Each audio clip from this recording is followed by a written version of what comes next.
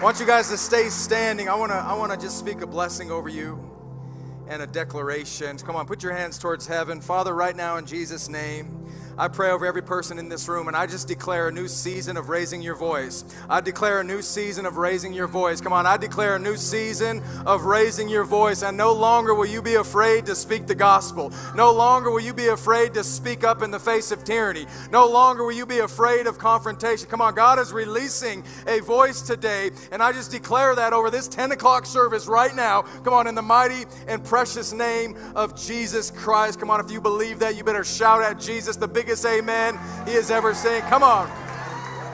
Well, welcome to Citipointe. You guys may take your seats. My name is Pastor Rick. I'm the executive pastor.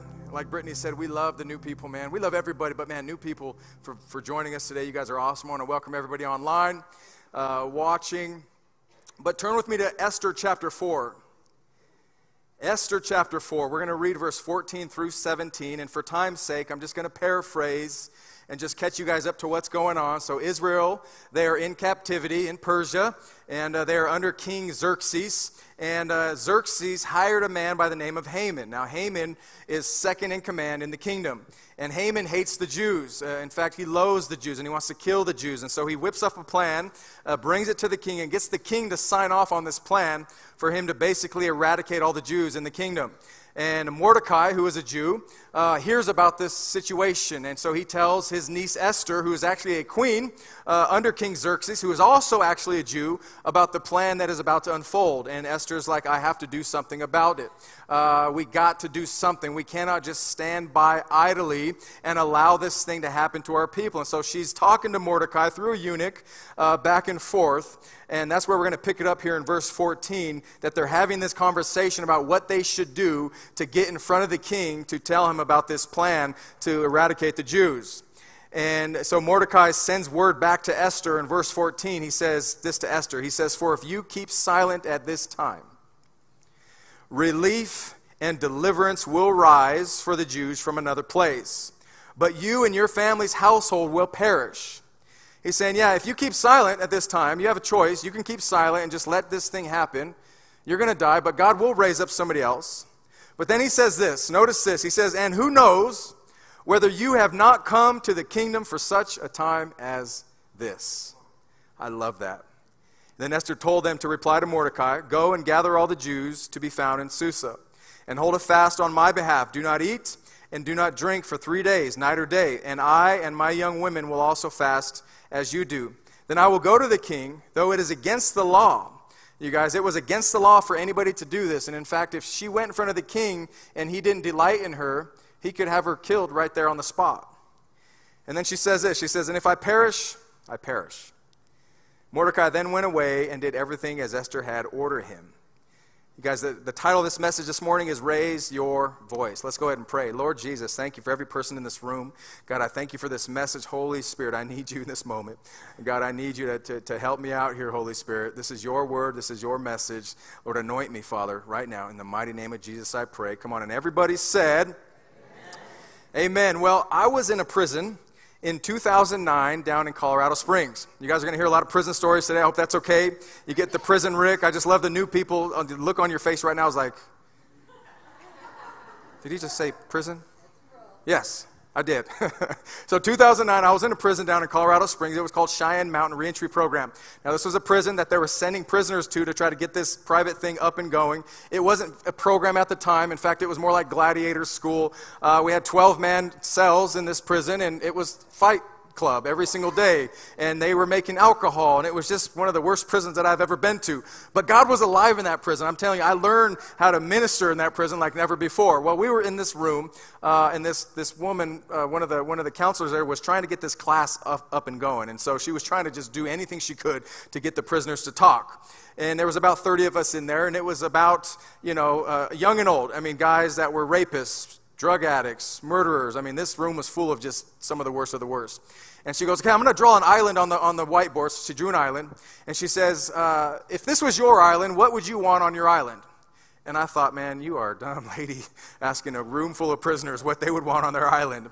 And so all of a sudden, one guy says, I'd want all the drugs in the world on the island. And another guy's like, I want every girl in the world on the island. And another guy's like, man, just drink, man, I want some alcohol. And it went so on like this for, a little bit of time. And everything inside me was cringing.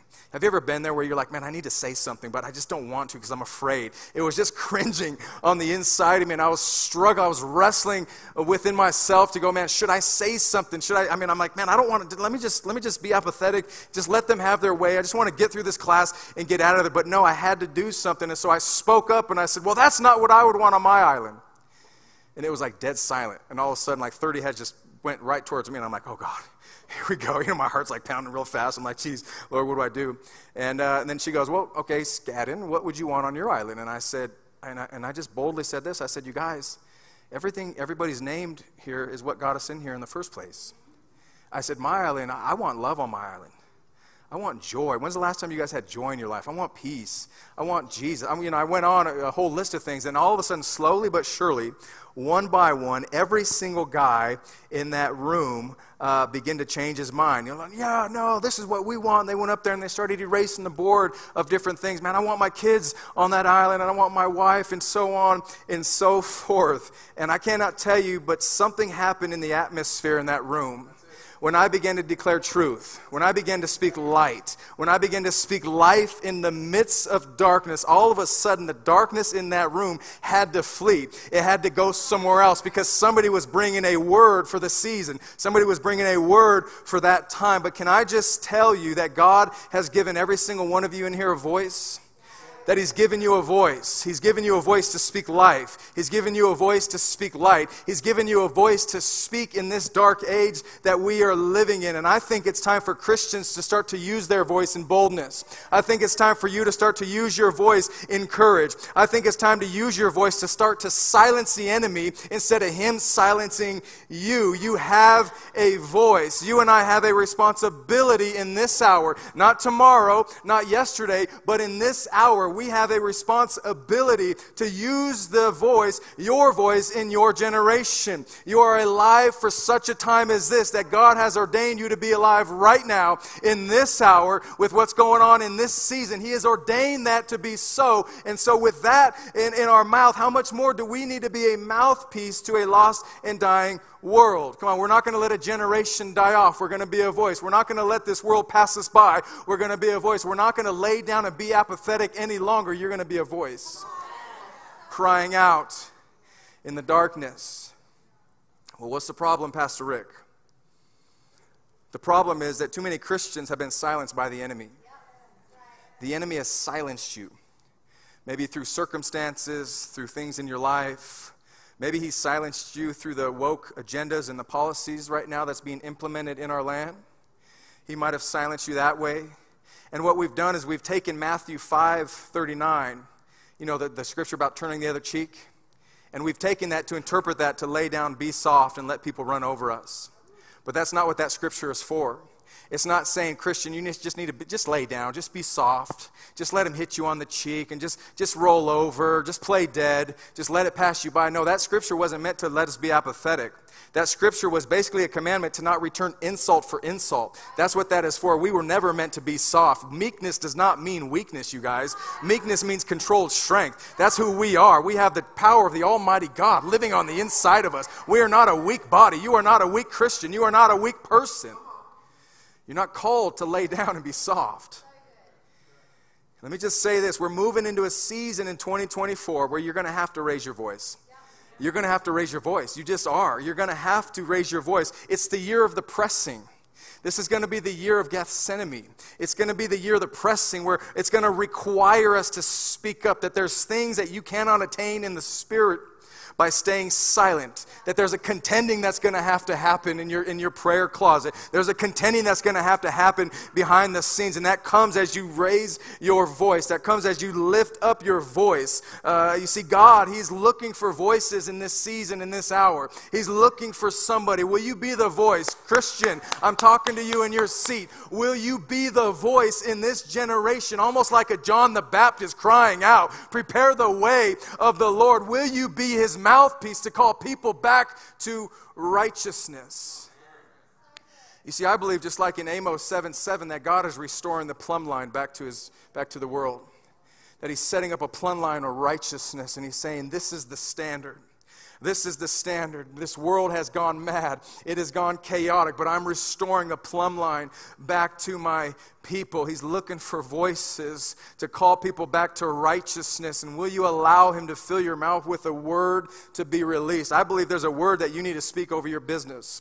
There's a word you need to speak over your marriage. There's a word you need to speak over your kids. There's a word you need to begin to speak over your finances. That there's a word that God wants to put in your mouth that you need to begin to declare. You need to begin to speak, and you need to begin to speak it with boldness, almost as if you believe what you're saying, you guys.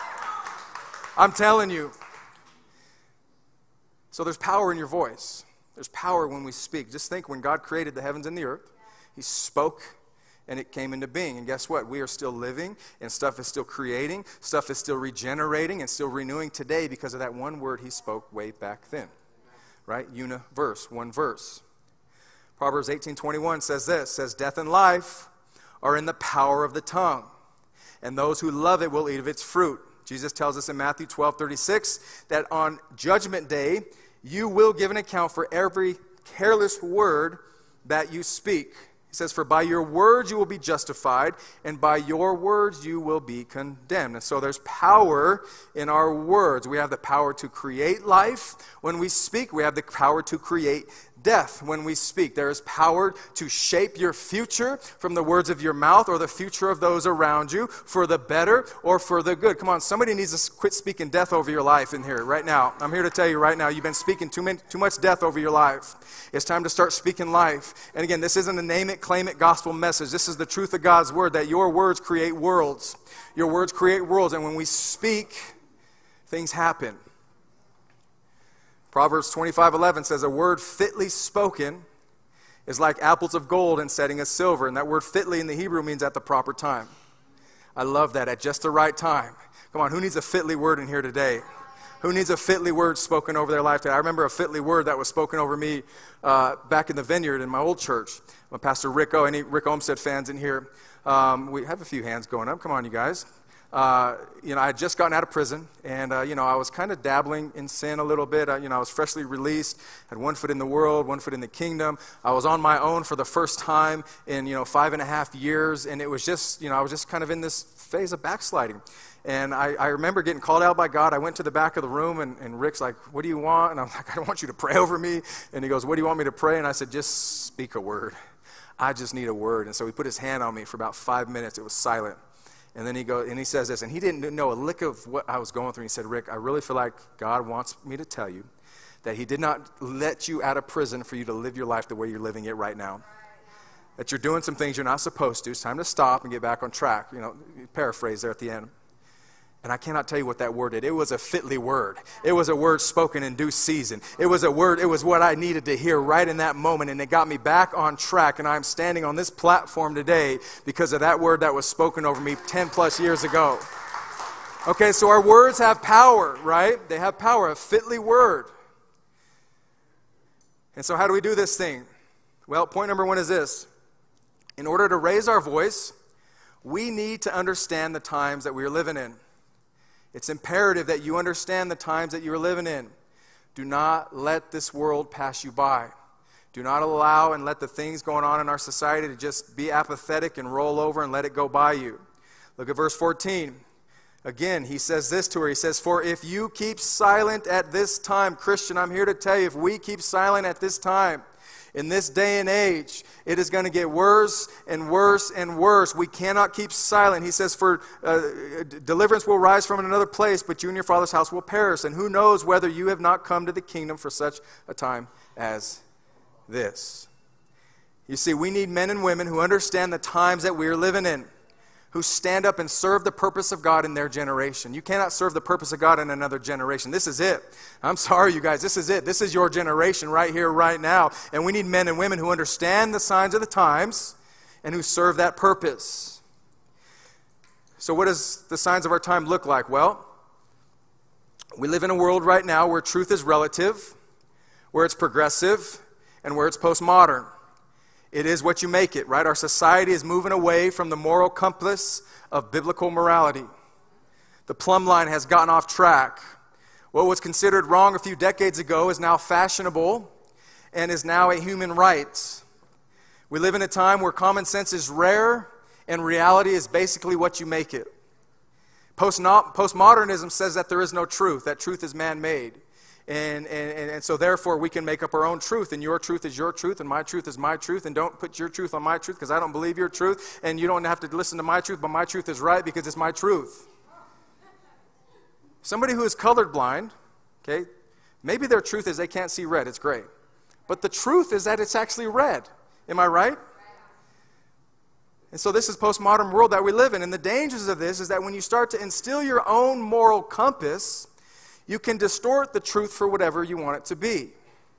When we're born into sin, right? A little theologicalness here is when we're born with a sin nature. That means you are bent towards sin. That means everything inside of you wants to sin. It is completely turned off to the things of God. But when you accept Jesus and you get the Holy Spirit, you are regenerative and you are now bent towards Him. But we still have a sin nature that we deal with on a daily basis, right? And so everything inside of me, if it's bent towards sin and I start to make up my own truth, what kind of truth is that going to be? It's what you see going on in our world around us right now. And here's the other thing. If you get enough people to believe you, then all of a sudden it becomes a social norm. And people begin to accept it as their truth, which is what we're seeing with the LGBTQ and the transgenderism movement right now. I mean, we thought we were going to have flying cars by now, but we can't even define a woman. Am I right? Back to the Future, man. They had the skateboard, dude. That was hoverboard, man. That thing was sweet. I'm like, you know what? That's coming in the future, and I'm going to have one, and we're going to fly cars. But we got people that can't even define a woman. You know why? It's because they've made up their own truth.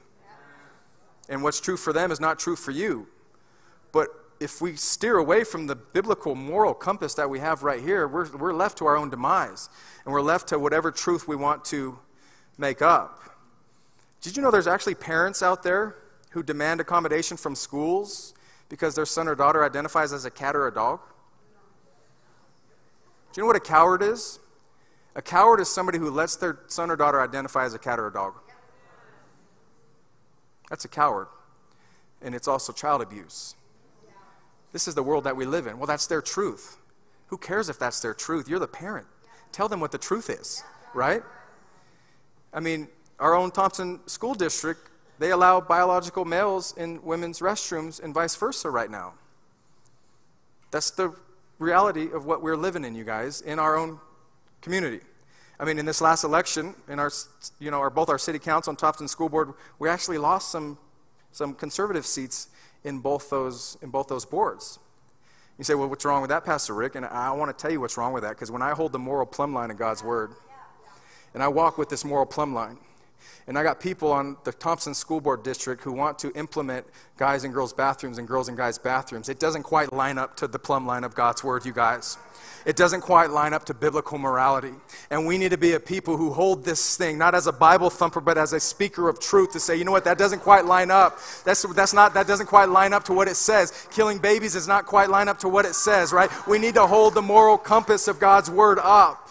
That is what's wrong with liberalism. Conservatism has their own things too. That's why we need to be biblically political, right? This is our moral compass. And so the culture does not get to dictate truth. It's God's Word that gets to dictate truth, right? Again, this is our paradigm that we view the world through. This is how we view the world through. And we need this. This is our compass. This is the way that it tells us to go. This is the plumb line by which we judge everything according to. So these are the times that we're living in. And so with this understanding, how much more so do you and I need to raise our voice in this generation? How much more so do we need to be a John the Baptist in this generation? How much more so do we need to be calling people back to biblical morality, to biblical righteousness, to say, no, that's not the way. I'm sorry, this is the way. This is the way. Jesus is the way. Come on, Esther, she understood the times that she was living in, and she chose to do something about it. She stepped up in boldness, and she did something about it. And I just wonder if there's any Esthers in here today. I just wonder if there's any men and women in here today who are not afraid to stand up in boldness. I just wonder if there's any anybody in here today who understand the signs of our times and you say, you know what, I got to do something about it, Pastor Rick. The time is running out. We have to do something about it. We cannot lay by idly any longer, you guys. We cannot be apathetic about this stuff any longer. We have to be a voice of truth in this generation. And I fear for our generations if you and I keep silent. I really do. If we keep silent, I fear. So I read this article by the Lausanne movement. It was a movement started by Billy Graham of Evangelists. This was one of their meetings. And listen to this. He says, the task before you is to respond courageously to the challenges of your generation. We have heard from great people like Billy Graham and John Stott who have been praying for us throughout this week and for months preceding our gathering. You can't fulfill the purposes of God in their generation. You can't fulfill the purposes of God in my generation. You will not be able to fulfill the purposes of God in your children's generation, but you can be used greatly in your generation, here and now. He says, perhaps it will be written of you, they were the greatest generation, that they were used more greatly and more effectively than any previous generation for the glory of God and for the advancement of His kingdom. We need to understand the signs of the times that we are living in. But you need to know that you can do it. You need to know that, yes, you can be a voice in this generation. You need to know that God has predestined you to be here right now in this generation for such a time as this. Point number 2 is this. Once we've done that, now we need to begin to confront. So we need to raise our voice of confrontation. When I say that word, a lot of you just get these butterflies in your stomach. I hate confrontation. Guess what? I do too. But it's something that we have to deal with. Esther confronted the king, and she said in verse 16, after she did that, she said, after she said this, she said, if I perish, I perish. Shadrach, Meshach, and Abednego confronted the king, and they said the same thing. If we perish, we perish. In fact, throw us on in, dude. Right? We need to have a voice of confrontation. She had to not only confront the fear that was on the inside of her, but she had to confront the king, even though her life depended upon it. You see, if we're going to make an impact in this generation, we cannot be afraid to confront. You cannot be a coward in the face of confrontation. We need to be a people who confront, right? If we want to see lasting change, is it easy? No. Does it suck? Absolutely it does. Can it be done wrong? Yes, it can be done very wrong. But when it's done right, I'm telling you guys, it is freeing, it is beautiful, it is liberating to both people, and you are better off because of it. But you know what? Before we can confront other things, we need to confront ourselves. It's got to start with us first. It really does. Some of us have things on the inside of us that we don't want to confront. We have mindsets. We have sin, we have trauma, we have hurt, we have addictions, and so on and so forth. And we don't confront them because we're afraid. And in fact, last week, we did some confrontation in some tables in our own life that we flipped over. But I'm convinced that there's still some people in there that need to confront some sin in your life. I really am. Because Monday morning came around and you were right back in it. And this is your warning today. Today's the day that God is saying you need to confront this thing right here, right now. It starts with the body of Christ. It starts with my people. How can we call people into holiness if we're not living in holiness ourselves? How can we call people into righteousness if I'm not practicing righteousness myself? How can I be a voice of this generation if I'm being a hypocrite behind the scenes? Right? We need to confront ourselves. And so we have mindsets that we need to confront, old mindsets that we're stuck in, right? Again, trauma. Some of us have hurts and trauma on the inside of us that we are afraid to dig up because I don't want to feel those feelings anymore. In fact, I feel safe and secure just stuffing it down right now because nobody can hurt me anymore, and I keep it stuffed down, but I wonder why my life is a wreck. And I wonder why I keep going around the same circle in the same mountain over and over again. Come on, today it stops. It stops. And so you say, Pastor Rick, how do I confront those things in my life? And, well, I would tell you that the first thing you need to do is ask the Holy Spirit for help. He's your helper, right? So we ask Him for help. We ask Him to reveal these things. We ask Him to bring people around us that's going to help us. And then we need to admit that we have a problem. Okay, taking you back to AA, right? You have to admit that you have a problem. I told you you're getting prison Rick up here, you guys, okay? That's all I know is some of these things. And then we need to confess those to a trusted Christian friend and to a mentor. And then we need to ask them to hold us accountable. We need to put in the hard work. Okay? If you're pornography, guess what? Put those devices away, right? If your right hand causes you to sin, cut it out. Eye, pluck it out, right? That's what it's talking about. So there is some hard work, right? I have a drinking problem. Well, why do you keep going into bars, and why do you keep going into the liquor store? Okay? Do the hard work to not do those things. And I tell you, if you lean on the Holy Spirit, you will see deliverance, and you will see breakthrough in your life. So confrontation can be your best friend. Pastor Aaron always says this in our meetings. And I'm always like, I don't want that friend in my life. Okay? I don't like that friend. He makes me feel funky. Makes me scared. But confrontation can be your best friend if you let it. Jesus, he was very confrontational in everywhere he went. I mean, just in the book of John alone, in the 21 chapters, he had a dispute with someone or something that he had to confront in every single chapter. He confronted religion. He confronted the devil. He confronted demons. He confronted sin. He confronted sickness. He confronted disease. He confronted his disciples. He confronted total strangers. Come on, some of you need to confront the sickness in your body today. Today is the day. You need to tell that sickness to go. You need to tell that sickness to stop. Come on, we need to get some unction on the inside of us, man, with these things that are happening to our bodies, with some things that are happening to our minds. We need to get a little bit of Holy Spirit unction on the inside of us and begin to confront those things. I mean, he called the Apostle Peter Satan to his face. This is Peter, man. This is my roll dog, right? Hey, Peter, on this rock I'll build my church, man. I'm going to, you're not Cephas anymore. You're Peter. You know what I mean? It's like he is his roll dog. And he turned around and he said, get behind me, Satan. For you do not know what manner of spirit you are from. You say, well, that's pretty mean, Pastor Rick. No, he did it in love. And he told Peter exactly what he needed to hear because Peter was a hard man. And he needed to hear that. And so confrontation in love is the key. If you need to confront somebody or a situation, love is the key, okay? Peace is what's going to hold everything together. It's the binder in that whole scenario. And every time you do it, restoration is your number one outcome. It's your desired outcome, right? We come in love, we come in peace, and we want restoration. And if we do that when we confront people, even ourselves, I'm telling you, there will be a Prince of Peace that is present in that meeting, in that confrontation, and you will be better off because of it. John Stuart Mill says this. He said, for evil to succeed, all it needs is for good men to do nothing. That's it. In order for evil to succeed in our land, just let the Christians have their time in their church. Let them have their coffee and their cool programs and their awesome worship music. But you don't need to do anything outside these four walls. Just keep it in here. Right? So for evil to succeed, all it needs is good men to do nothing. Every time evil rises up in the land, what does God do? He always raises up a voice.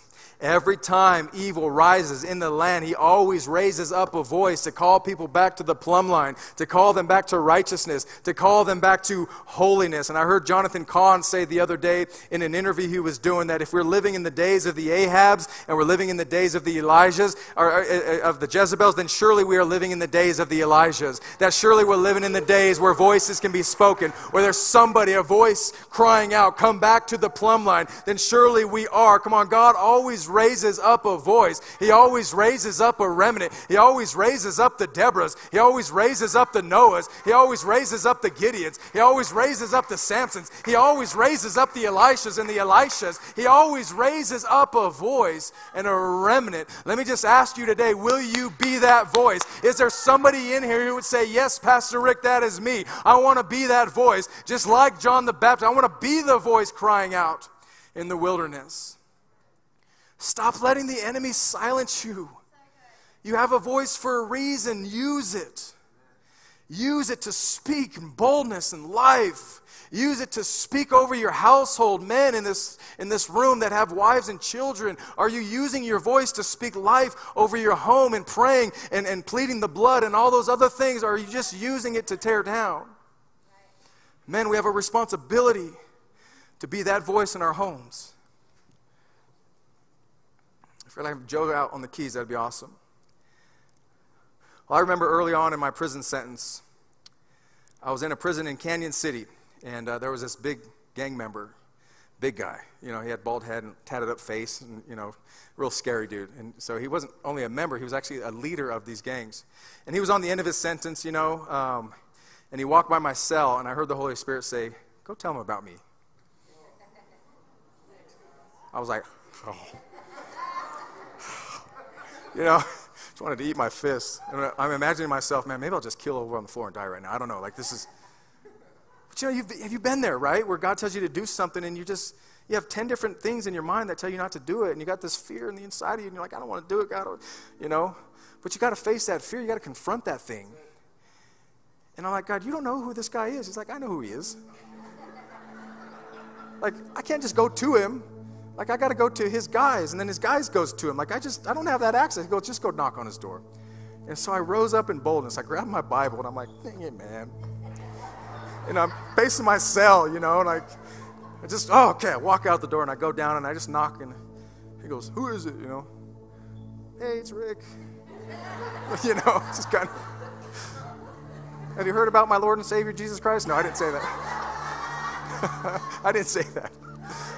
But I said, hey, I heard you're getting out in a few days, man. And he goes, oh, yeah. I'm like, awesome, man. Well, can I tell you that God loves you? And, you know, I want to pray for you before you go and speak a blessing over you and just tell you, man, that Jesus cares for you. And he started talking about his grandma, who was a praying grandma and all this stuff. And I'm just like, you know, it was just one of those things where, like, I didn't go for the kill. Like, it wasn't like I was like, you got to commit your life right now, dude. You're going to, you know. But, like, I was obedient. And I faced the fear that was on the inside of me. I don't know what happened to that guy. I mean, I'm praying and hoping that he gave his life to Christ and that he, you know, he didn't go out to the street and die and, you know, do those things, right? But, man, it's about being obedient to what he's telling us to do. We have to face ourselves and confront the fear that's on the inside of us. And we have to be men and women who are not afraid to raise our voice in confrontation. We have to be. We have to be. You see, we think that courage is the absence of fear, but it's not. It's not the absence of fear. See, courage is being able to do the hard thing despite the fear. Courageous people aren't just courageous and don't fear on the inside. They got some fear. You think when those soldiers stormed the beaches of Normandy that they were fearless? They weren't. But they were courageous. And they knew what they had to do. They knew their assignment. You and I need to know our assignment. You know what? You have what it takes to be bold. Somebody needs to hear this. You have what it takes to be bold. You have what it takes to be courageous. You have what it takes because the same spirit that rose Jesus from the dead, the same spirit that was within him in the Garden of Gethsemane when he was praying drops of blood, the same spirit was in him that led him to the cross, that he was able to go through the excruciating torture that he went through. That same spirit, guess what, is on the inside of every single one of you. His name's the Holy Spirit. And in him we have the boldness, and in him we have the courage. So what are you going to do? We're going to raise our voice in confrontation. The third thing we're going to do, point number 3, is this, that we need to raise our voice of prayer and fasting. You need to raise your voice of prayer and fasting. Let me just say this, that you cannot have fasting without prayer. The two go hand in hand. It's like breathing in and breathing out, right? They understood this back in the Old Testament times, and fasting has kind of got away from us in New Testament time, in the day that we live in. But it's like breathing out and breathing in. And in verse 16, it said that they held a 3-day fast for Esther, everybody in the kingdom, all the Jews, to strengthen her, to empower her. You know, and you can best believe that they were praying for her as well. They were coming on behalf of her before Yahweh to say, God, you have to do this thing. If not, we're going to die. You know, the truth is that we're heading in 2024. And our very own pastors have declared 2024 the year of the pressing, the year of Gethsemane. Your voice of prayer is going to have to rise next year. Your voice of fasting is going to have to rise next year. It's going to have to, you guys. There's too much at stake. There's too much at stake in this hour we are living in. We just assessed the hour we're living in, and I went nice, you guys, on the assessment of what we're living in. That was nice. It's way worse than that. So the voice of prayer and fasting is going to have to rise. You're going to have to get over the hump. Well, I don't want to miss a meal. You're going to have to get over it, man. I don't like missing meals, okay? They know. We're going to have to get over it. Too much is at stake. Your marriages are at stake. Your prodigals are at stake. Your kids' lives are at stake. Your businesses, your health, your finances, all of these things are at stake. A generation being lost to this occult woke agenda that's being placed on them can be lost. There's a lot at stake, you guys. There's a lot on the line. And Martin Luther King said this. He said, in the end, we will not remember the words of our enemies, but we will remember the silence of our friends. Silence is still saying something. It means you don't care.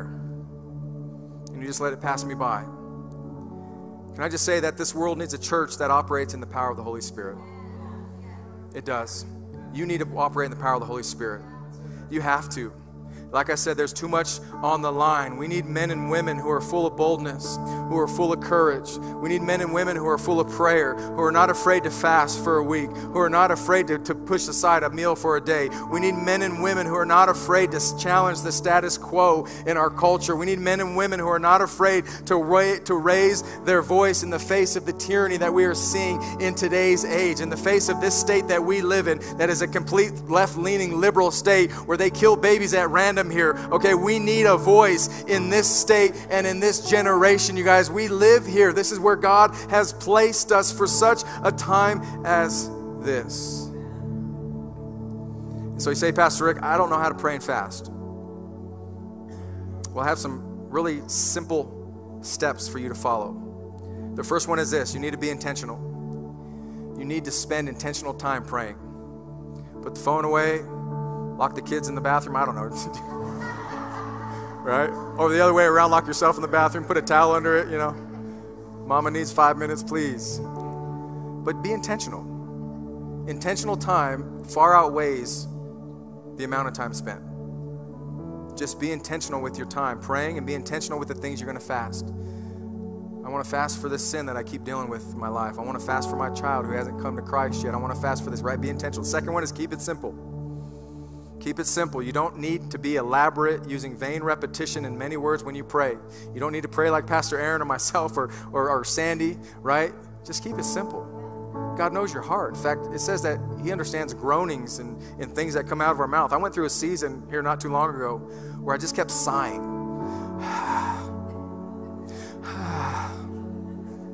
I didn't know why. But then one time I'm driving to church one Sunday and I just let out this big sigh. It's like, and I heard the Holy Spirit, and I was like, God, why do I keep doing this? He says, Rick, you're letting out groans and pains to me that you don't even understand and recognize. That's the Holy Spirit crying out in you. That there's just this unsettledness in my spirit about the things going on. So keep it simple. You don't need to fast 17 different things, 5 different ways for 20 different days. Just pick one thing. Keep it simple. There's a saying in the military, and I'm not from the military, but it's keep it simple, stupid. Just keep it simple. I'm not going to call you stupid, although I've done that before. Okay? I'm not going to do that, okay? The next one is stay consistent. If you miss a day of prayer, don't miss 2. Isn't that easy? If you forget you're fasting and you take a bite, just stop. Don't get religious about it. Your life isn't over because you took a bite while you're fasting, right? Stay consistent. Pick a goal and stay the course. I'm going to intentionally pray for 10 minutes every single day from this time to that time. And guess what? The enemy's going to come at you. He's going to come with all kinds of things. But stay consistent. Stay the course. Pick a goal. I'm going to fast for 1 day, 2 days, 3 days. I'm going to fast 1 meal for 5 days, whatever it is. Pick a goal and stay consistent. And the last one there is don't get religious about it. We're not practicing religion. It's okay if you slip up. It's okay if you mess up. It's okay. You just get back up and keep going, right? And so point number 4 is this as I close. We need to raise our voice of confrontation. We need to raise our voice of prayer and fasting. The last one there is we need to raise your voice of the gospel message. See, the book of Esther has a very happy ending. It's a story of redemption. See, Esther, she's a type of Christ, if you will, who brings deliverance and redemption to her people. She saved her people in the face of tyranny and evil. She put her life on the line like Christ put his life on the line. And see, after she did this, Haman's plan was exposed to the king, and Haman had a gallows that he was going to hang Mordecai on. Instead, Haman got hung on his own gallows. And then Mordecai got put into the second position that Haman was in. All because one woman said, you know what, I got to confront this.